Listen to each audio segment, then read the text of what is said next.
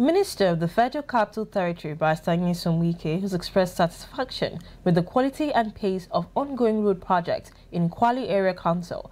The minister made the assertions after the inspection of the Kwaita-Yebu and Yangogi-Sukuku-Ebo road. Barrister Wike lauded the contractors for their dedication and assured that the project would be completed by December this year. FCT correspondent Nyesom Wike has details. During the inspection, the Minister of the Federal Capital Territory, Barrister Nyesom Wike, emphasized the importance of these projects in improving accessibility for rural residents. He lauded the continuous dedication of the contractors towards timely completion. That's the essence of the needful. And that is why we're saying that we should be patient with the government.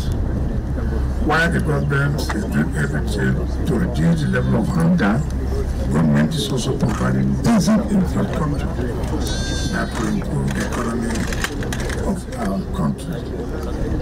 Regarding the planned protest, the minister urged residents to express their concerns through dialogue rather than protests. So, with what we're doing, you can see the people of Abuja are happy, they appreciate the level of work going on. And we say, see is believing.